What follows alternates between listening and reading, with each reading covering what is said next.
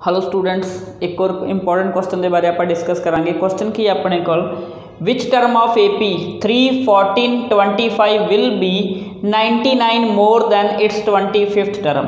Question की अपने को आप 25th टर्म पहला पता करांगे। क्वेश्चन के कोई AP है जिंदी आप 25th टर्म पता करांगे, उस तो बाद 99 उहदे विच होर ऐड करने हैं। ठीक है, 99 होर ऐड करने आ ते आपां एंड विच ये देखना है जो 99 ऐड करते तो आप किहड़े नंबर ते पहुँच गए। पहला आप 25th नंबर ते सी, 99 ऐड करन तो बाद आपां किन्ने होर अगे गए चले आपां वो देखना है। पहला आप कंसैप्ट दे नाल करांगे, उस तो बाद आप इहनूं शॉर्टकट दे नाल करांगे। बिल्कुल ईजी इहदा शॉर्टकट है, तुसीं मिंटां 'च याद कर सकते हो ते तुसीं MCQ दे विच इहनूं अप्लाई कर सकते हो। सब तो पहला देखो अपने को AP की है 3, 14, 25 अप टू 25th टर्म। मैं एक बार 99 नूं भुल गया, मैनू ये नहीं याद 99 भी है। पहला सिर्फ मैं 25th टर्म फाइंड करनी है।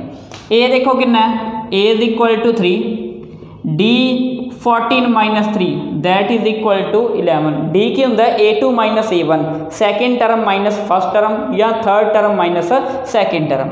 N कितना है मेरे को 25।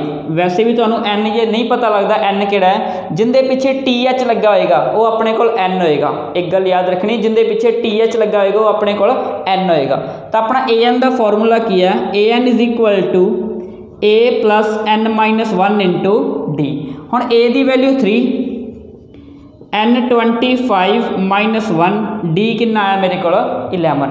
हुण माइनस करो 25 - 1 24 इंटू की आ गया 11। 25 - 1 कितना है 24 इंटू की आ गया 11। हम 24 नूं आपां 11 नाल मल्टीप्लाई करना है। जदों 24 नूं मल्टीप्लाई किया दैट इज़ 264। ठीक है, 24 नूं 11 नाल मल्टीप्लाई करके कितना आ गया 264। तो A25th कितना आ गया दैट इज़ इक्वल टू 267। मतलब 25वें नंबर ते कौन बैठा हुआ है अपने को 267। 25वें नंबर ते कौन है 267। हुण क्वेश्चन दे विच की कह रहा हो, हुण क्वेश्चन दे विच ये कह रहा है तो 99 अगे जाना आपां। ठीक है, मतलब न्यू AN पता करांगे आपां, वो कितना आ गया A25 प्लस 99। A25 की वैल्यू कितनी है मेरे को 267 प्लस 99। तो न्यू AN कितना आ गया 366। मतलब नवी पोजीशन की आ गई मेरे को 366 आ गई। पर यह पता करना है अपना नंबर की आएगा, जिवें इत्थे 25th सी, ये नंबर अपने को कितना आएगा। तो N फाइंड करने का एक मैं ट्रिक बना रखी है। की बनाई है AN - A divide by D plus 1। जो ए वाला फॉर्मूला है इनू मॉडिफाई करके मैं ये फॉर्मूला बना रखा है, क्योंकि इहदे विच आपां नूं की है कोई भी राइट टू लैफ्ट नहीं लैके जाना, लैफ्ट टू राइट नहीं लैके आना। बिल्कुल सेम वैल्यू पुट करो तो N की वैल्यू फाइंड करो। देखो AN की वैल्यू कितनी है, AN है मेरे को 366 माइनस A की वैल्यू कितनी है मेरे को 3, D की वैल्यू 11 प्लस कितना आ गया 1। 366 चो 3 माइनस किते 363 डिवाइड बाय की आ गया 11 प्लस 1। हुण देखो जो इन्हों आपां कैंसल किया तो मेरे को कितना आ गया 3 एंड 3। तो N की वैल्यू कितनी आई मेरे को 34। देखो आप फॉर्मूला यूज़ किया, अपन कुछ भी राइट टू लैफ्ट नहीं लैके जाना पाया, लैफ्ट टू राइट नहीं लैके जाना पाया। आप फॉर्मूले को मॉडिफाई करके फॉर्मूला बना लिया तो अपना N कितना आ गया 34। मतलब जो आप 25th टर्म तो 99 अगे जावांगे तो किहड़ी पोजीशन ते पहुँच जाएंगे 34। ये सी अपने को क्वेश्चन। पर जे यही क्वेश्चन आप शॉर्ट ट्रिक नाल करना हो तो ट्रिक नाल किवें अप्लाई करांगे। देखो ट्रिक की कहती है, शॉर्ट ट्रिक कहती है A न्यू टर्म, या सीधे याद रखो new term is equal to old term